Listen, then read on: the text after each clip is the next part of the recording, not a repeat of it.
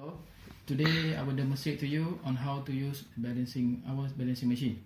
Okay, here as you can see, this is our balancing machine, and this machine is a B9 version.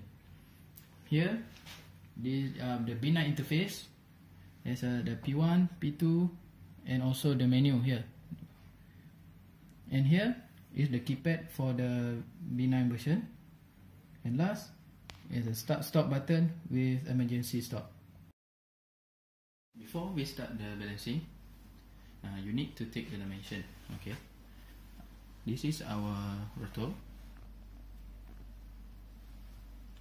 To take the dimension, you need to choose the IM.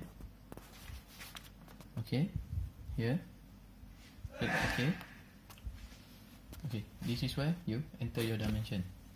Okay, to enter your dimension, you need to refer the picture.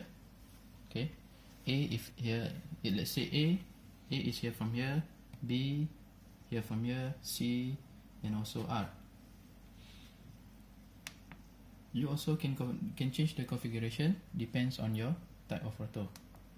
I will show you. If you change in the picture here, also change.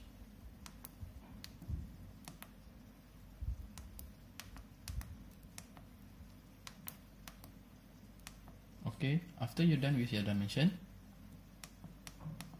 you can set your standard, whether you want to choose ISO, API, US Navy, or your own customized tolerance.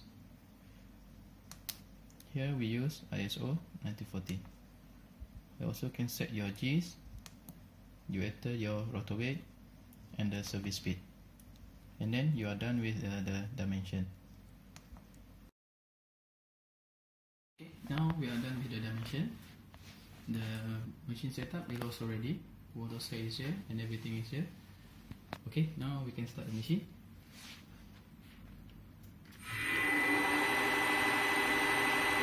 You see here, the machine is taking the result. Okay, so the result at P1 is 0.022 and P2 0.053. Obviously, the rotor is well balanced.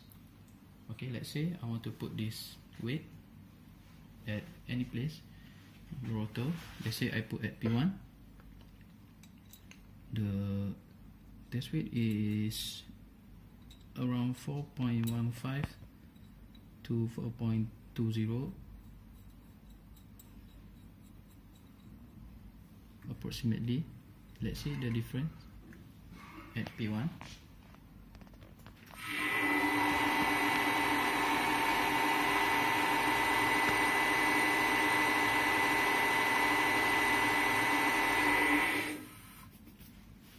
Okay, now the result here is different from the earlier. Now the result at P1 shows 4.21 at 162 degree. Okay, to get to the 162 degree, you need to turn the rotor, and then the encoder will show you the exact 3 position.